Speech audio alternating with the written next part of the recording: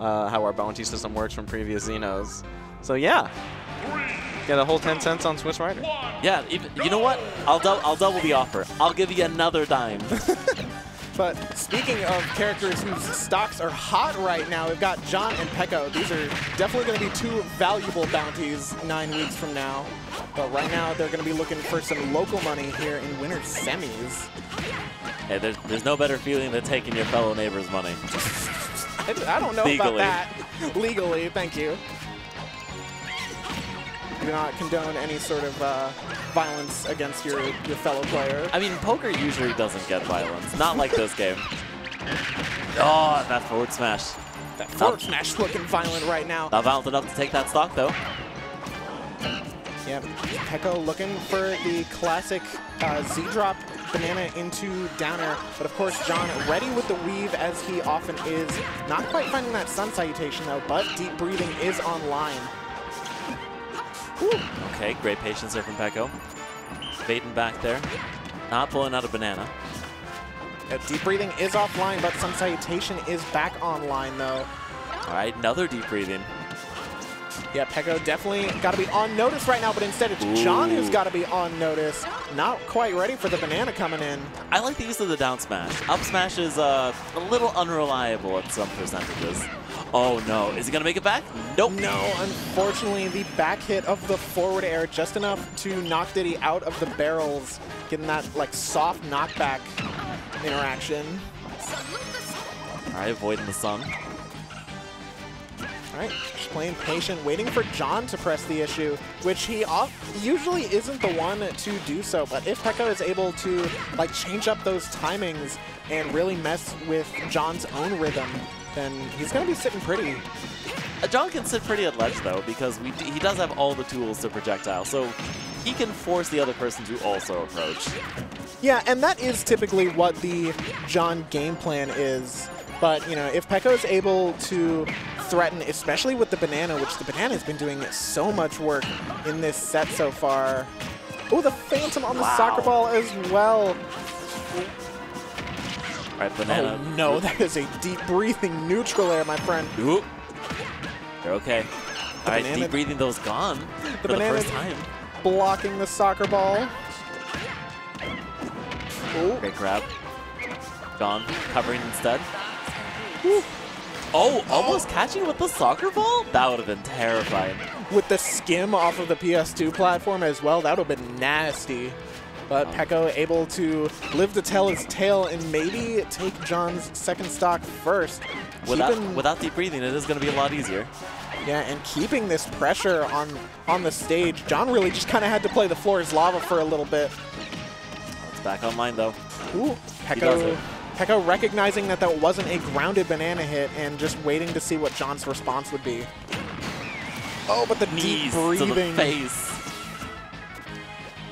Deep breathing down tilt, taking Peco's second stock, and now it has to work a little bit harder. No rage on deck for Peco. Okay. Honestly, Peco's been getting so good at that. Every single set, he will do at least one or two of them.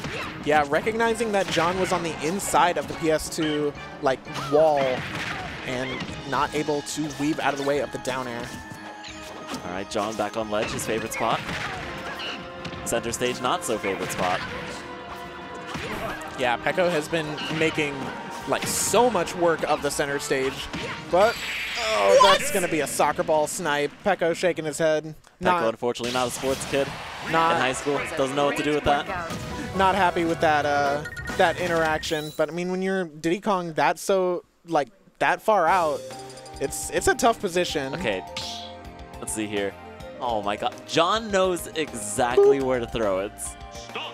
Even with Peco off screen, honestly, he's fine in If you zoom in on Peco's face when that happens, you can just see the smirk like just curling up there on the side. It was great, like, yeah.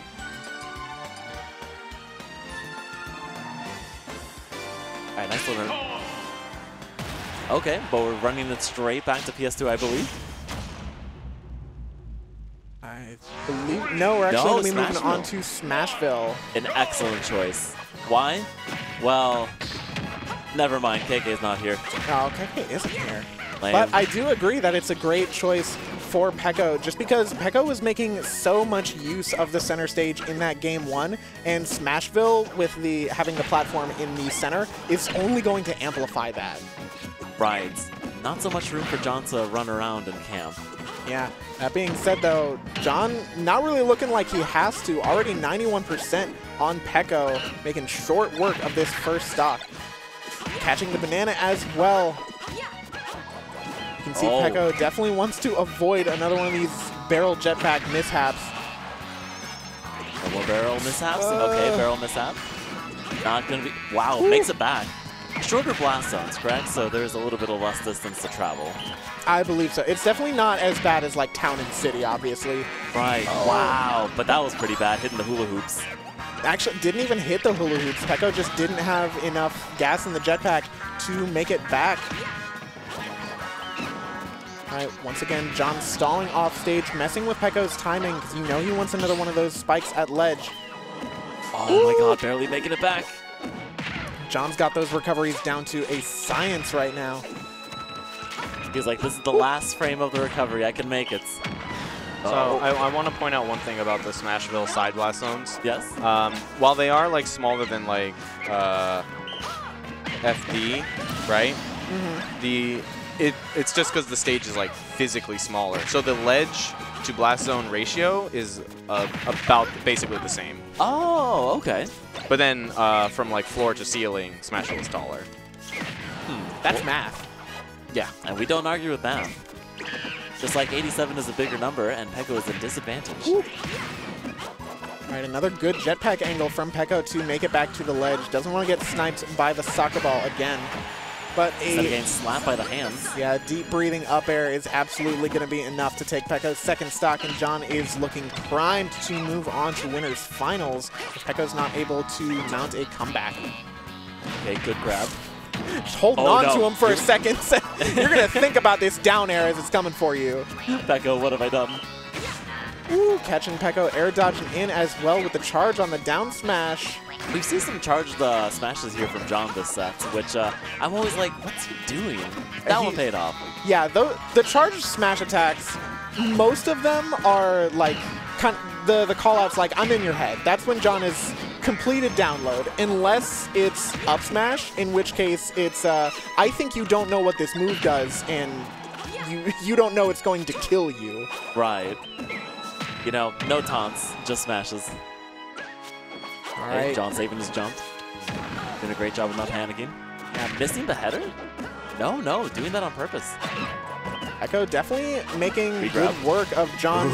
Oh, John was ready for the barrel explosion as well. That's matchup knowledge coming through. And although Peco is making good work of John's second stock, he's bleeding a lot.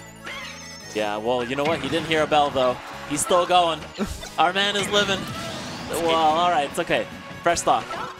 I mean, it's never over till it's over, but it's the winner. It's over. Deep breathing F tilt, absolutely going to be enough to take John into winners finals, coming up against Fawn. Ooh, that's going to be an excellent matchup. The Waypoint Classic, but obviously a Xeno Classic as well. Yes, you're right. Obviously, you can only up B so many times off stage before you lose gas. By the way, thank you for the follow, Sahamoha God. I saw you. I'ma thank you. Anyway, we will see Peco down there in losers, facing off against, I believe, the winner of Beats versus Helper. Interesting.